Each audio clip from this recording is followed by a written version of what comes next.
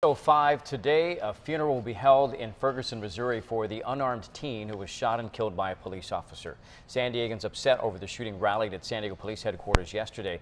10 News reporter Hannah Mullins is there live right now. Hannah, this rally was much different than what we've seen in Ferguson. Robert, it was peaceful. The group stood right in front of those doors and called for open communication with police. Not everybody that looks like me is a gangbanger, drug dealer, up to no good. With signs that read, "I matter," they talked about racial tolerance to prevent problems here. They also urged patience during due process. It comes 2 weeks after 18-year-old Michael Brown was shot and killed by Ferguson police officer Darren Wilson. Since then, protesters there have been lashing out with violent demonstrations. Brown's father took the stage in Missouri yesterday with Trayvon Martin's parents at his side. In a powerful moment, he asked for a day of silence so they can lay their son to rest today.